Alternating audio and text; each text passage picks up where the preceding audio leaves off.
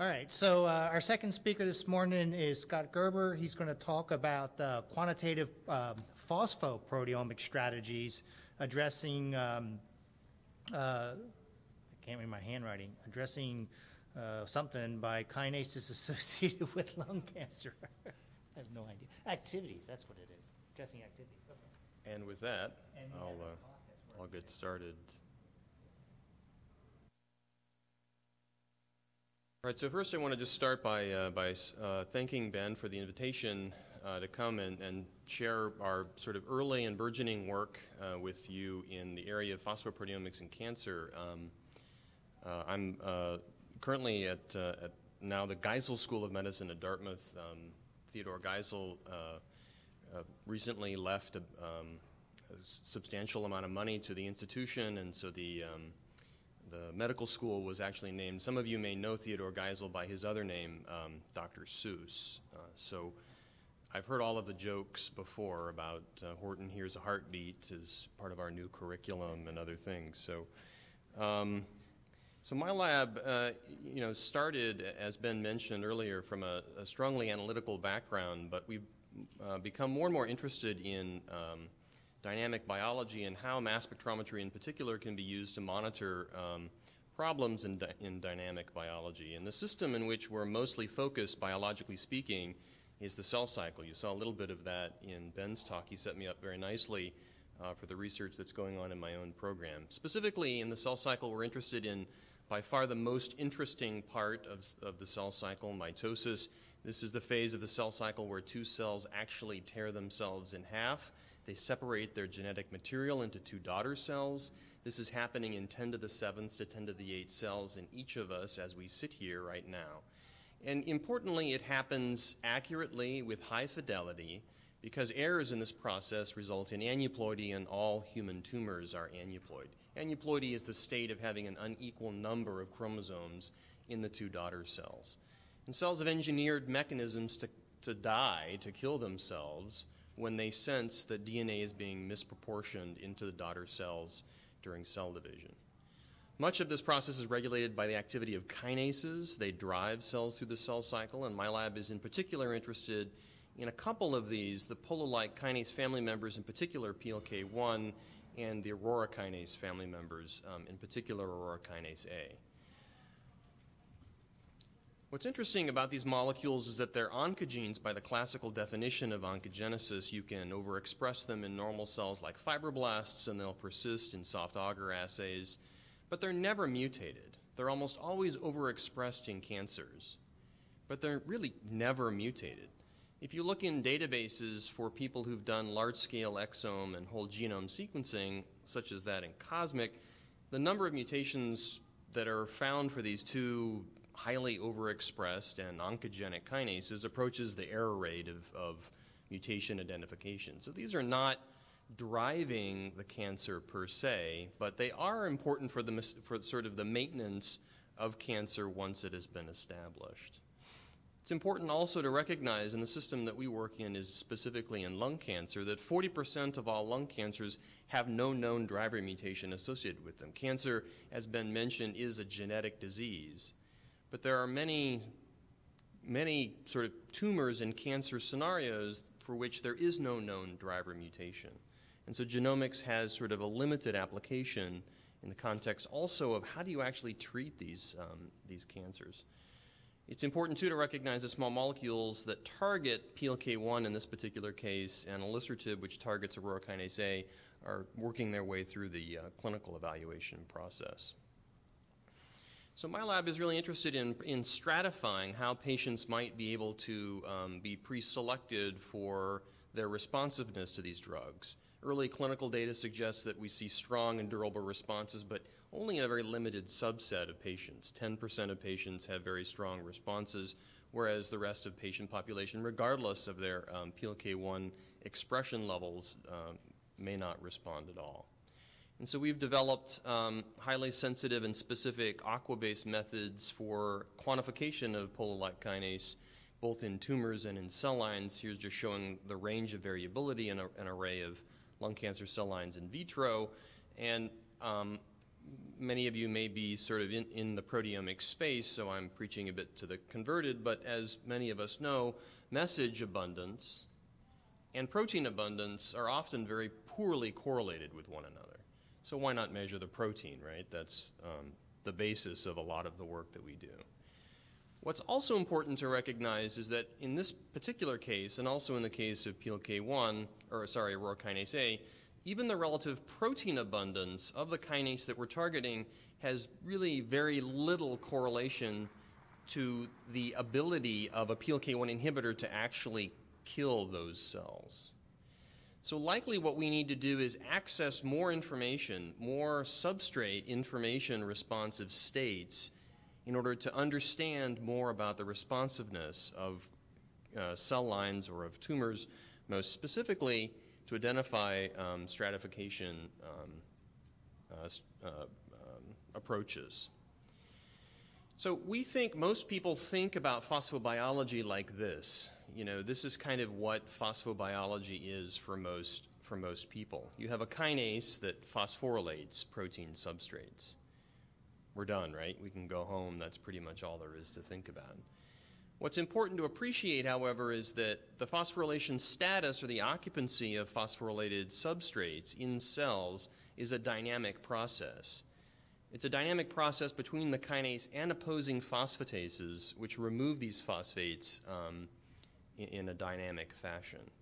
So in a sort of classical example, a protein phosphatase 1 is actually activated by a kinase. This will kind of cook your noodle a little bit when you realize that PP1 itself, when activated, also then dephosphorylates that CDK1 and turns it off again.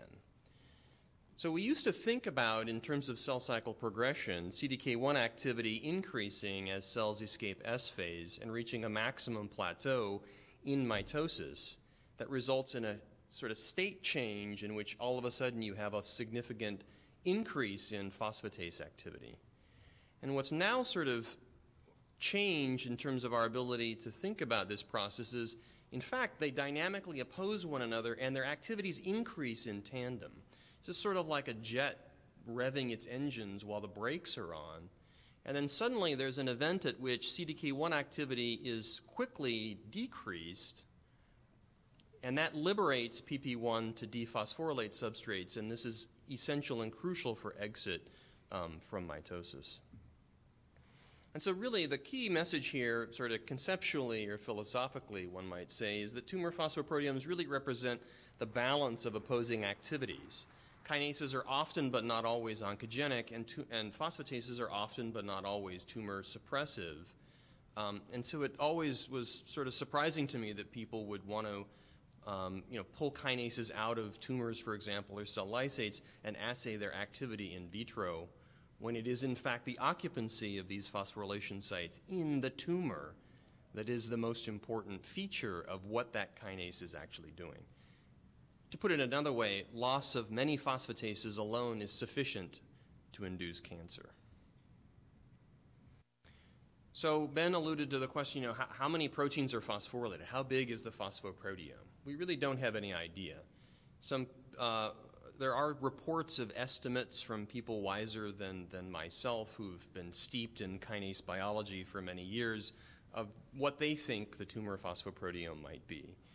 And in phosphoproteomics, we have sort of multiple strategies that can be used to identify phosphorylation sites. Shown here is one such shotgun approach I'll talk a little bit about in a minute, but we can also actually immunoprecipitate phosphopeptides using targeted approaches in which we develop antibodies against that specific phosphorylated residue or the motif surrounding that specific phosphorylated residue. And a group of Albert Heck in Utrecht, the Netherlands, has done a really great job of sort of using these two complementary approaches to ask how good are we doing at accessing information in the phosphoproteome. So in an unbiased screen, for example, using the top shotgun approach, he comes up with, in one particular report, say 11,000 phosphorylation sites. And when he does a targeted approach using an antibody that recognizes the basophilic phospho-PKA substrates, he comes up with a subset of that. Intriguingly, there's a very small overlap between them, suggesting that we really have a long way to go in order to actually get at all of the information that would sort of cause these Venn diagrams to coalesce. And you can do the same thing with these targeted approaches using antibodies that specifically recognize phosphotyrosine versus that of large-scale, unbiased phosphoproteomic screens. So probably an estimate on the order of 500,000 to 1 million phosphorylation sites dynamically occurring in real human cells is likely quite accurate. And so it's also important to remember now, too, that as we think about developing these technologies and moving them towards sort of translationally towards the clinic, that regulatory agencies are going to take notice, as they probably should, and become involved.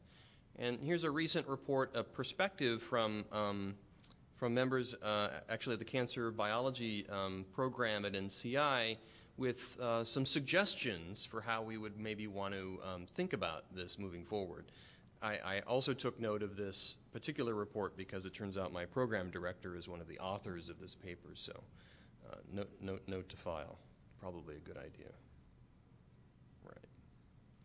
So what I want to do in the last few minutes here is give you a couple of small vignettes of things that are going on in my research program, hopefully leave you with some tools or strategies, those of you who are doing proteomics in your own research programs, of ways that we're both thinking about using information on phosphoproteomics in real human tumors, but also just sort of technically what's working for us very well in our lab and how you might be able to use it in your own group. We'll talk a little bit about a method that we developed and published a couple years ago and an application for that for phosphopeptide enrichment. We'll talk about how we can recover information that's lost in specific types of SILAC experiments. And then we'll apply these two strategies to the analysis of lung cancer phosphoproteomes to investigate the stability of how stable phosphorylation sites are actually in real human tumors. If we go through the process of excising tumors from patients, are we losing information, or how stable are their phosphoproteomes? So here's the classical workflow. Some or many of you may be doing this type of work in your own lab. Cells are lysed. A significant protein input is required to then fractionate by large-scale strong cation exchange chromatography that peptidome into fractions, and then classically people would take each of those fractions and enrich them for phosphorylation. We published a paper a couple of years ago now in which basically we optimized various parts of this pathway and used co-solvents like lactic acid to improve the selectivity of the process such that we could reliably and quantitatively and reproducibly access phosphoproteomic information by doing a single stage of TiO2 enrichment on the entire whole cell lysate digest directly.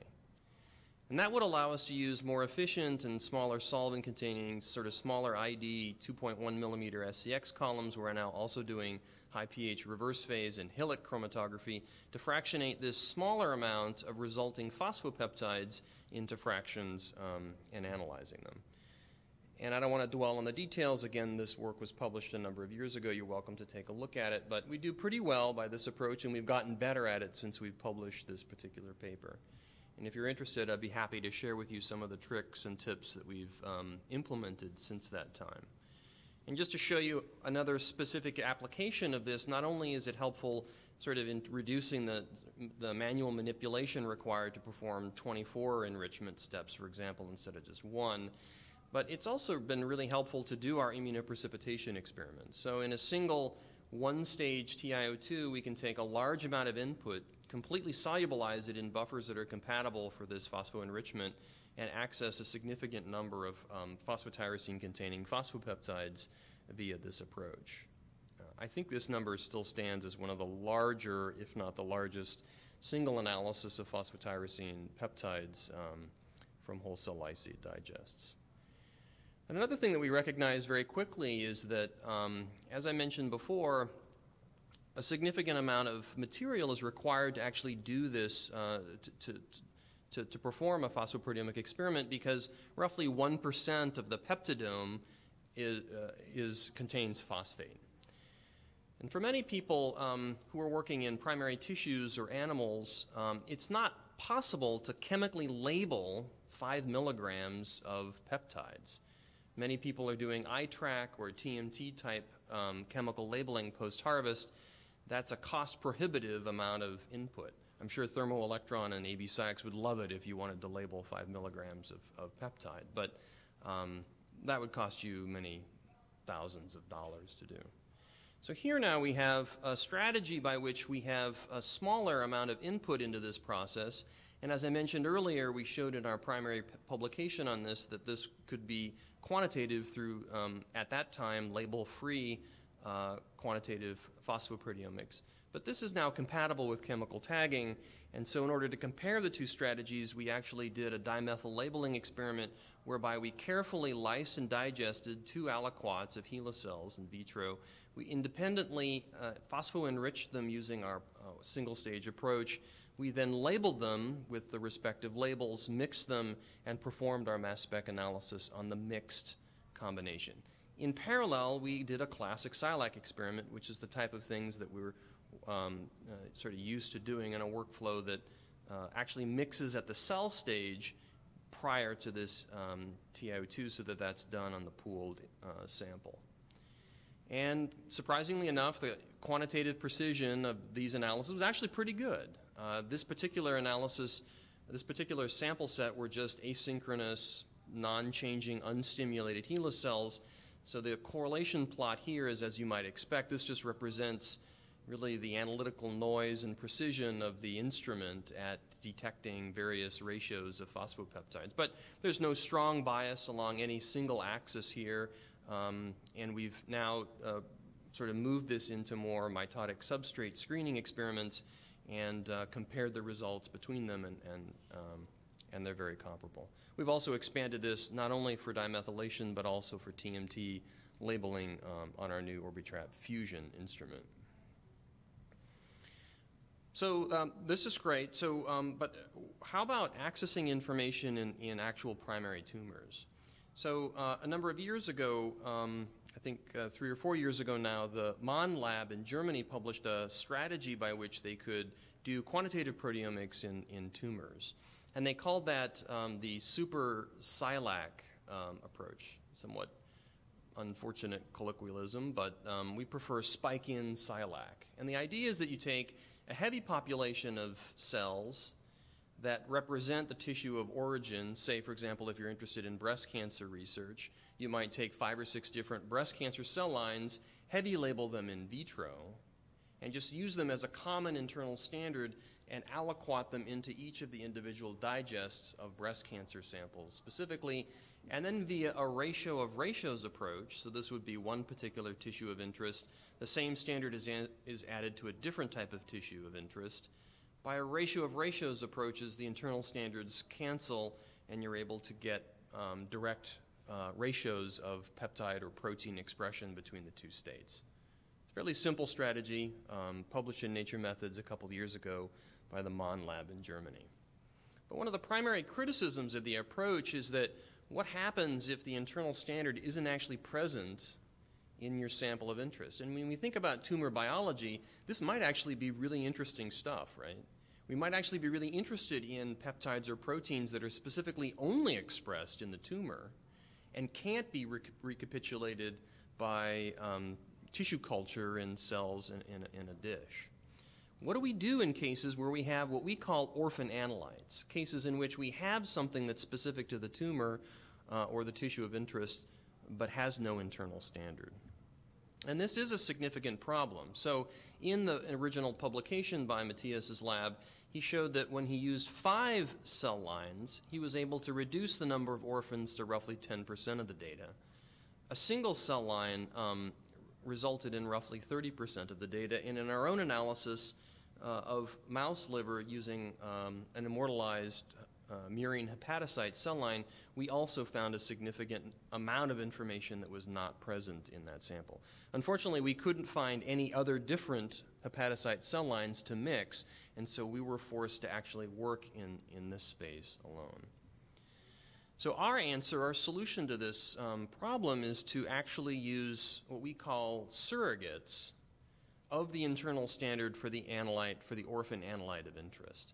And say this is our orphan analyte that is present in 2 different samples.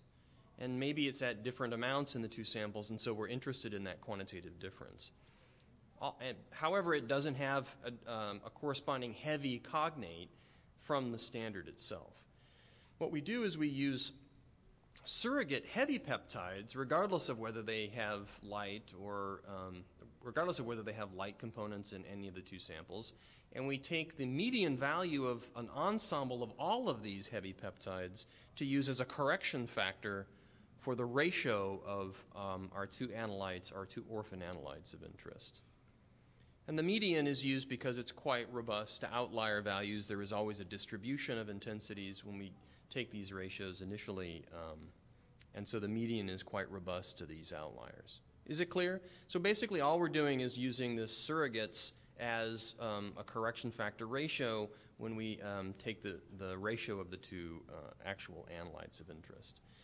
And so to validate this strategy, we used murine liver tissue and a standard derived from an immortalized hepatocyte. This is a TIB75 cell line. Mixed these two in defined ratios and separated them by strong cation exchange chromatography. We took replicates across the doubly charged solution charge state space of this separation. And what we can see is that for different fractions, we actually get different distributions and slightly different correction factors. And so we use these on a strong cation exchange fraction specific basis to correct for the identification or the quantification of orphans. So this is what the data set looks like overall. These are things that we were able to quantify that actually had a heavy cognate in both samples. So these are the super-Silac ratios that we get from this data, and roughly 2,500 of them. This is applying the surrogate strategy on these exact same peptides. So all we're doing here is ignoring the fact that they have a heavy cognate. And we're using the correction factor derived from the previous slide on the same data set, just multiplying by that sort of inverse correction factor ratio. And what we see is that this sort of distribution, this tail towards higher value is pushed back into the distribution overall and provides a more normal shape to that distribution. These are the orphans in this particular experiment. So in this particular experiment, we actually had more orphans than we had specific analytes that could be recovered. And this is now the sum of the two data sets altogether. So this is now adding together all of the orphans that were recovered by this process, as well as all of the original super-Silac quantifications. And this led us to the hypothesis that we could use any cell line so long as it was heavy labeled and so long as it had some representation to the target tissue of interest. And so the graduate student who did this work kind of went crazy and just decided, all right, I'll just take 3T3 fibroblasts, which have no physiological relationship whatsoever to liver tissue, heavy label them, and use those as an internal standard in the exact same experiment. So he repeated the entire experiment except using this heavy 3T3 labeled pool.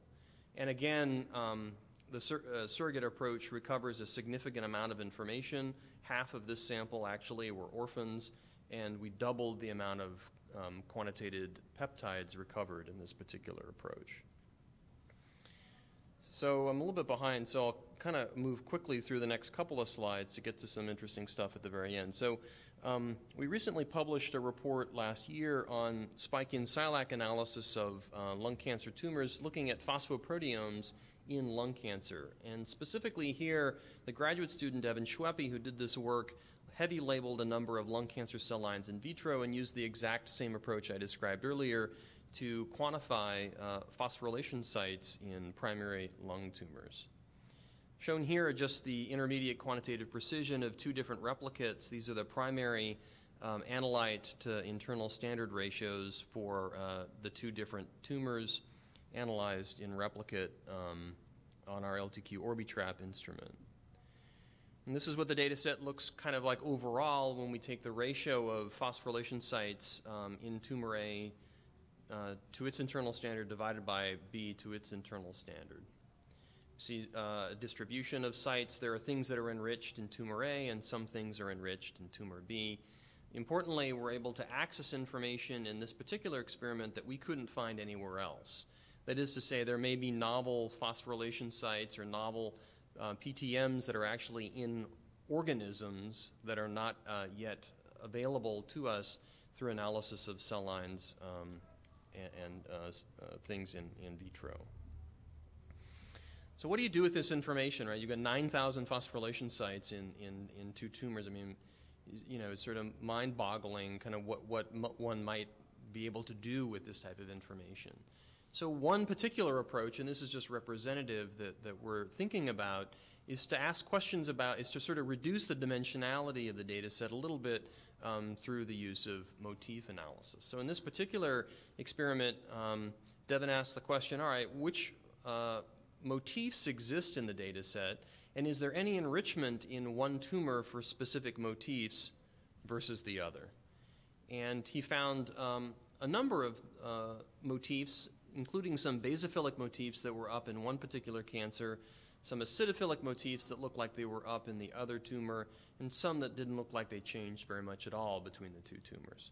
And the idea here is that this may help us in terms of both reducing dimensionality. Now we can cluster based on, for example, motifs. It's possible also to develop antibodies that target unique or specific motifs and also to identify targets. These are representative kinases that might or that have been known to phosphorylate these motifs. We're not asserting that they are actually the kinases in the tumors quite yet, but those are testable hypotheses that now could be prosecuted. So in just the last couple of minutes, I wanted to just show you some of the other things that we're working on. So we previously reported on a strategy to identify PLK1 candidate substrate phosphorylation sites in science signaling a couple of years ago. Using SILAC, we just inhibit one particular pool of cells, and we have a control population of cells. The inhibitor is a kinase inhibitor that's specific to the molecule we're interested in. And so then by reduction in phosphorylation site ratio, we're able to ascertain which phosphorylation sites respond to the inhibitor and thus are candidate substrates of the kinase of interest. And so if we then look in the tumors, Devin took the data set that we had done in vitro. Actually, this was done in HeLa cells, and asked, are any of these PLK1 phosphorylation sites actually present in the lung tumor data set that I just showed you? A number of them are present in the data set, and it looks like there's an enrichment in terms of intensity for many of these in one of the 2 tumors. Looks like it's actually in tumor B versus tumor A than the other. And sure enough, it turns out that there is more PLK1 kinase actually being expressed in that particular tumor, and this is representative of some of the biology that PLK1 is involved in. So this gives you a sense of some of the kinase-specific substrate-ome or some of the applications that we might be able to use to ask questions about whether or not a kinase, regardless of whether its protein is expressed highly in one tumor or not, might be more active, or the opposing phosphatases might be less active. There is more dynamic information in phosphoproteomes than there is in the proteome itself. So these are phosphopeptide ratios for several proteins and their phosphorylation sites between the 2 tumors. The corresponding proteins didn't change hardly at all, and in fact, in some cases, one ERK was actually increased in one tumor versus another, whereas the protein was slightly decreased in that specific tumor. So in just the last minute, I want to just tell you a little bit about the stability study that we did. So this is a small-scale clinical study that we conducted actually at the Cancer Center there at Dartmouth. So 5 tumors were actually excised from patients. These are stage 2 non-small cell lung adenocarcinomas. They were excised from the patient. 2 of these tumors were, all 5 of these tumors were cut into thirds. 2 of the tumors were actually lysed immediately, snap frozen and then lysed immediately after resection, whereas the other 3 tumors were cut into thirds and allowed to remain in a pan in the OR, in the dissection room right next to the OR, for either an additional 90 minutes or an additional 60 minutes or an additional 120 minutes post-resection. The median time to snap freezing, which is the amount of time it took between resection and actually getting them cut into thirds and processed was 30 minutes. And then we actually lysed the tumor tissue, mixed with our internal standard, and performed enrichment for phosphorylation sites. So the punchline really, I'm behind here a little bit. So tumor proteins are actually quite stable over 2 hours. So what you're looking at is all of the data for the 2 second time points taken. So you take the initial time point and you divide it into the plus 60 and plus 120 minute time points. These are the actual data aligned, and here are a box and whisker plots for each of the 90 and 150 minute time points. Tumor proteins are relatively stable even at room temperature in a pan. These are fairly large sections of tumor. They're roughly 3/4 of a centimeter cubed for each of the 3 different tumors. Surprisingly, the phosphorylation sites were also very stable as a function of time. We did see some phosphorylation sites moving in different directions, but as it turns out, those phosphorylation sites weren't consistently changing between one tumor and the next. So here's just a hierarchical clustering map of the data shown in the previous slide for phosphorylation sites that are actually in common between the 3 tumors that were allowed to vary in time. And reassuringly, each tumor clustered with its other time point, and the time points themselves did not cluster together. So tumor 2, both time points from one tumor actually clustered together, and so forth. And a principal component analysis also very reassuringly had the first 3 loadings for this PCA analysis comprise, I think, 70% of the variability of this data set. And in every case, the 2 time points clustered together for a specific tumor, and each of the tumors was quite unique relative to the others. So just to review really quickly, here's the phosphoproteomics single-stage paper that I talked about. Actually, you can find that in the literature. Our surrogate approach for rescuing information from spike and SILAC experiments was done last fall. We also published the initial description of this non-small cell lung cancer phosphoproteome information in Journal of Proteomics, and the stability study is in review. Devin actually did all of the stability study work as well as the 2 tumor work. Jason Gilmore was primary. He's a graduate student.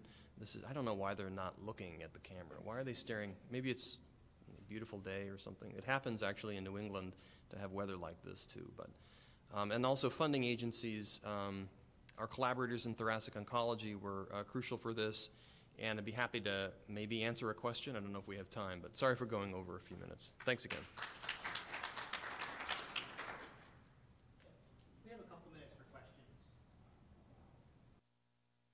Hey, Ben. In your lab now, do you make a huge effort to try, like the super SILAC experiment, to try to get the right cells to match? Or, I mean, the data with the 3T3 now says it's not so. We just use a single. Yeah. So the question is there really? Do we really have to make an effort to try and match the internal standard cell line to the actual tumor of interest or to the system of interest? Given the fact that the 3T3 result was so successful for the liver tissue. We don't. We use a single, we do, I mean, for example, in all of our work with lung cancer, we have lung cancer cell lines that do efficiently incorporate heavy amino acids. We just use a single lung cancer cell line now when we do spiking experiments. Given our interest in expanding this for larger clinical studies, we're doing multiplexing, so we're sort of forced to use TMT reagents in that case. But even in that case, our reference standard is one unlabeled lung cancer cell line in vitro. Yeah? You mentioned there are 2 kinases that had 7,000 phosphorylation sites?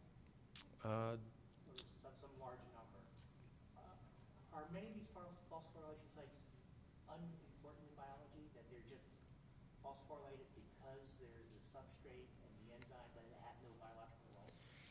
I mean, right. So it's sort of akin to the junk DNA days, right? And I think we kind of learned our lesson a little bit, back then about what some of these intergenic regions in the genome actually mean, microRNAs and so forth. So I think, validation of functional importance is always the bottleneck in any of these experiments. But each one is a candidate hypothesis of a mechanism, and if you build some mechanistic information into the experiment, that has importance for downstream validation. So, yeah. Thank you.